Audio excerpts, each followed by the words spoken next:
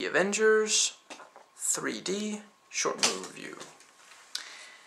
The Tesseract is being held by S.H.I.E.L.D. and tested on because it does appear to be a limitless source of energy, and that could prove useful. But suddenly it seems to activate itself, and it opens a portal. Not a big one, but big enough to let Loki through.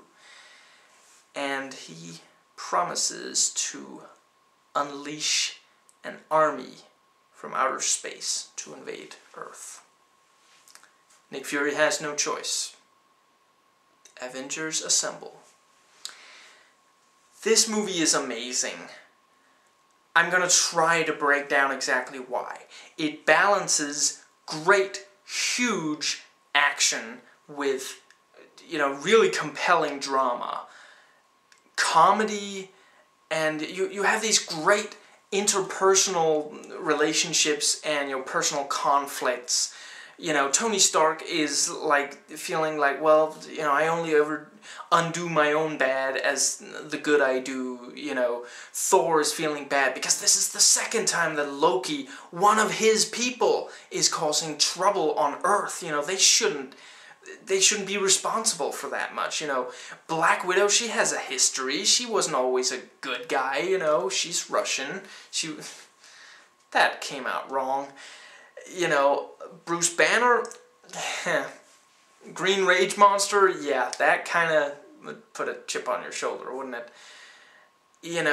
And all of the major characters, including the S.H.I.E.L.D. helicarrier, gets amazing entrances. The introductions to each of them in the film are epic.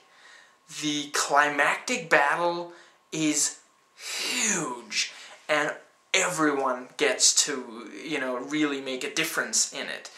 All of the heroes get really big heroic moments as well, and some really,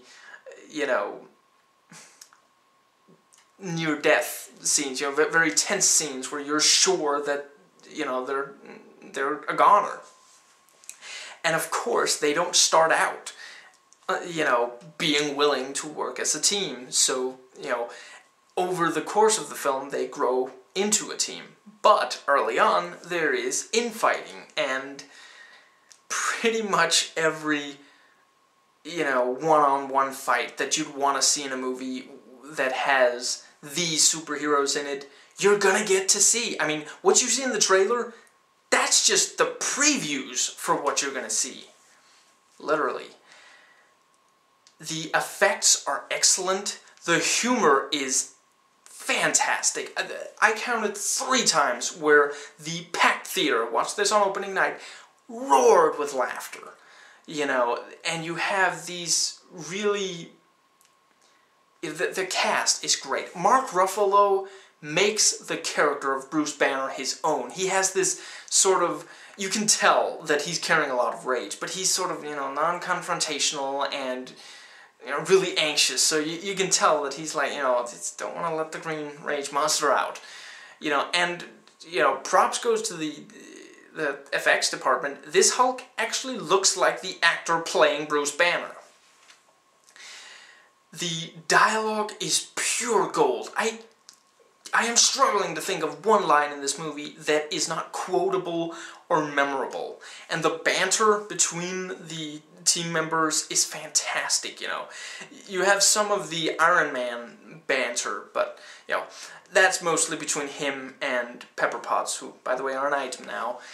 And, but with the rest of them, you still have some really funny lines and really sharp, really great points about the different ones. And these, different sort of, the conflicts of all of them are really brought to a head. All of them have something to, overcome, and, yeah, watch the film to find out if they do.